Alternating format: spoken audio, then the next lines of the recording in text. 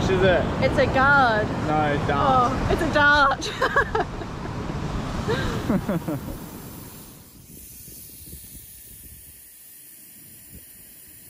We've just come to a little spot near Horrocks. It's called Little Bay Campsite. It's deep or run, I'm pretty sure, and it's $15 a night. Just airing down because we've been told it gets pretty soft, the sand.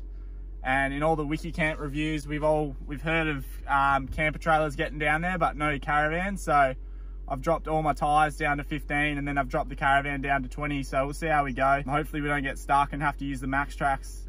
Fingers crossed. So let's get into today's episode.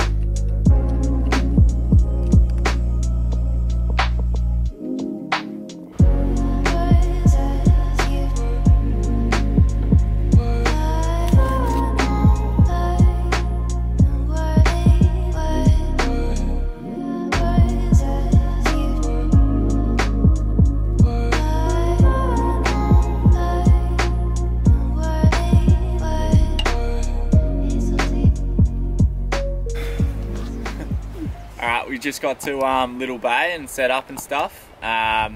Beautiful spot. Just paid the Rainger, as you guys would have seen, 15 bucks in 5-cent coins. There's a few goldies. He took it like a champ.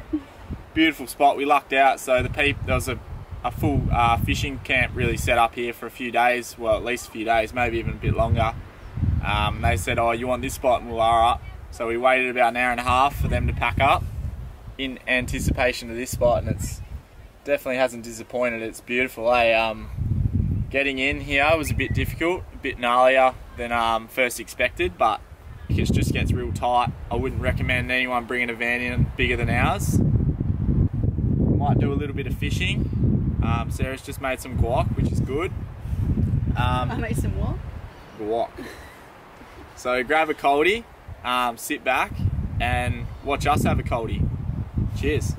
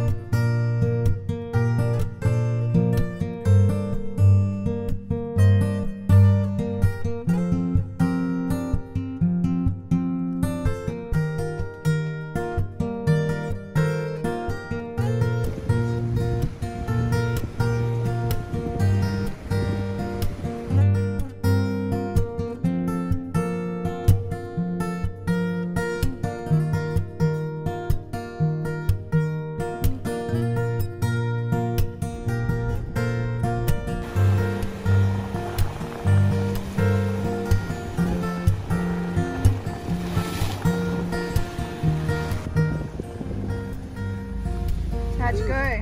Got 4, did we? Good morning, guys. We have just left our camp for the morning. We went and got coffee at the Horrocks General Store. It was really good, so recommend that if you're in town. We are now down at Bowes River, having a little explore, little four-wheel drive through the dunes, and Keelan's trying to find a surf break. So I think it's called Bowes, but we're not too sure. It's either Bowes or Bowes. But yeah, it's pretty sick. Like, it's literally just like red dirt meets the like blue ocean. It's pretty cool. Real rugged coastline. The weather's not in our favour today. Like, I think it's about 25 knot easterly, so it's probably too windy to fly the drone. So the next best thing is just like driving through these dunes and exploring a bit. Yeah, we don't know much about the area, so we're just learning as we go.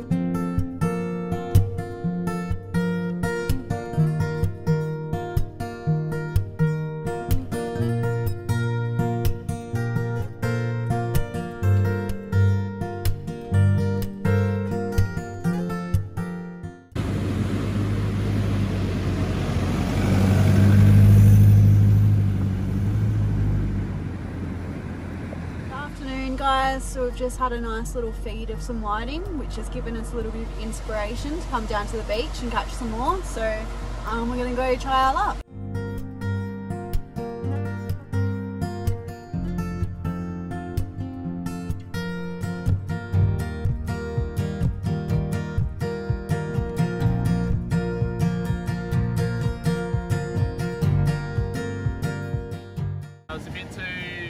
Swelly and seaweedy to go fishing.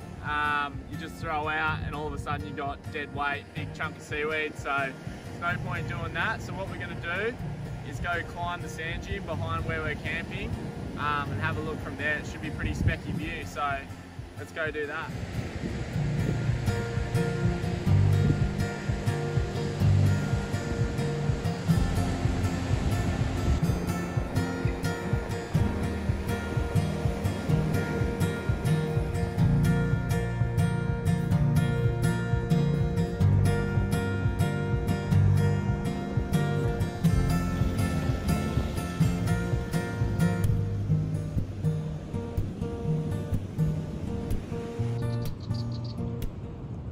What are we doing? Climbing that. I don't know if you guys can see that, but there's people at the top of that now. It is huge.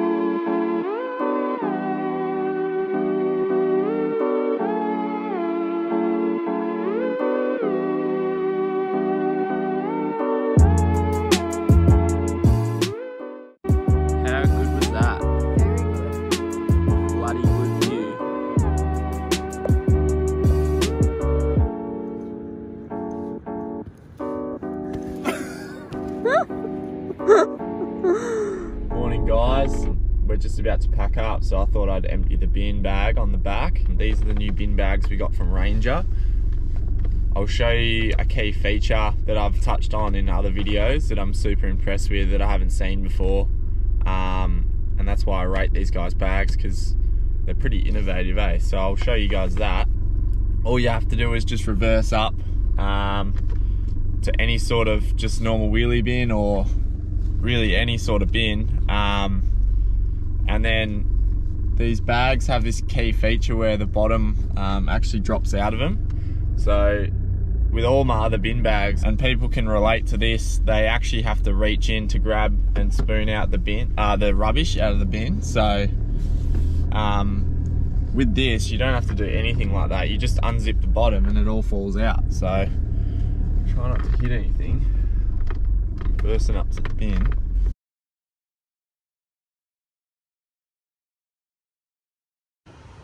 So let me tell you about a little tale that happened yesterday.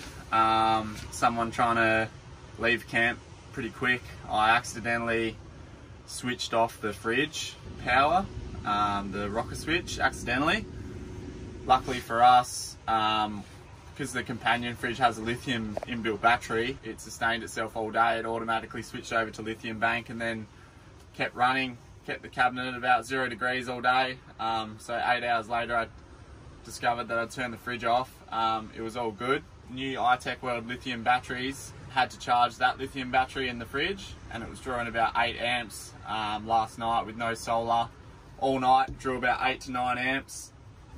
Woke up in the morning and it's still on 13.1 volts, which is, for these iTech 120X batteries, is pretty much fully charged. So it's a testament to the fridge and these sick new lithium batteries that we've put in. Okay, so that concludes today's episode. We're now heading north up to Kalbarri. We're going to spend a few nights at Lucky Bay, so stay tuned for that.